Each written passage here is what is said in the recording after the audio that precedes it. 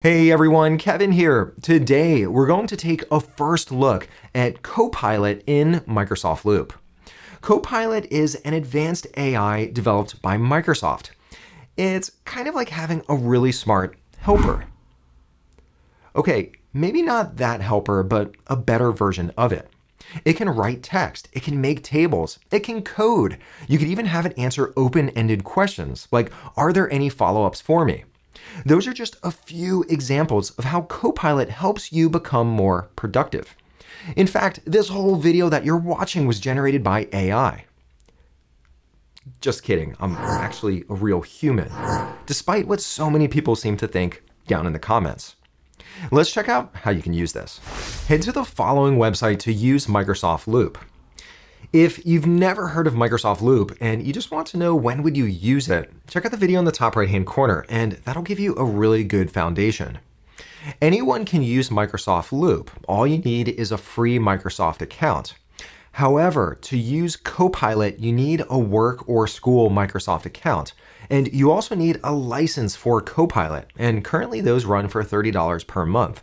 So if you would like that, talk to your IT admin to see if you can gain access.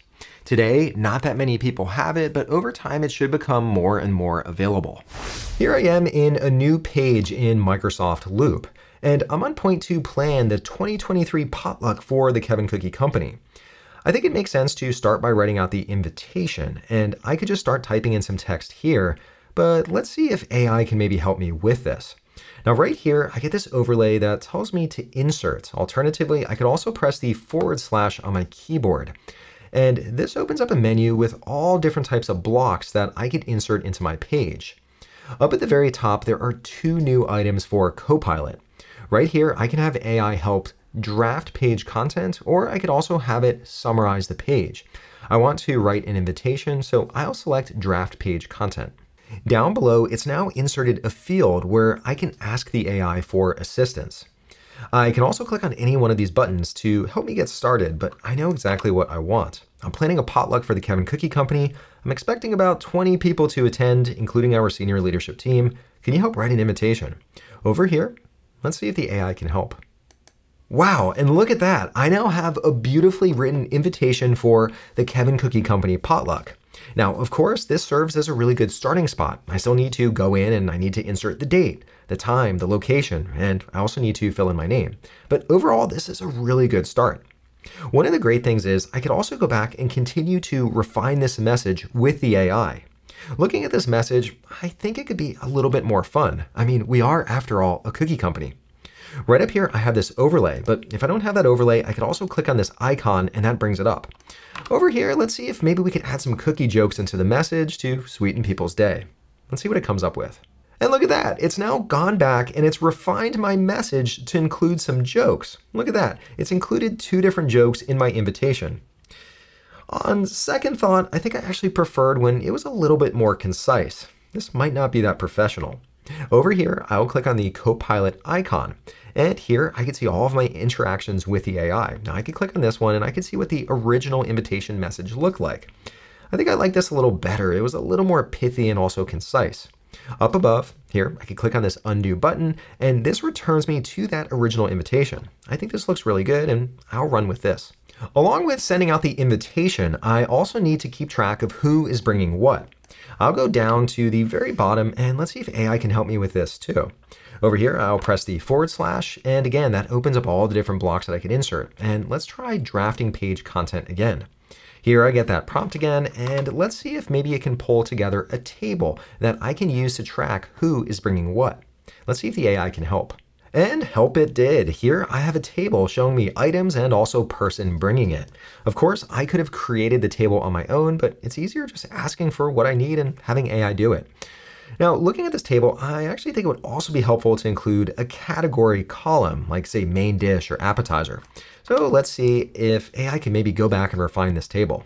And just like that, it's now added a new column for the category. It really couldn't be any easier.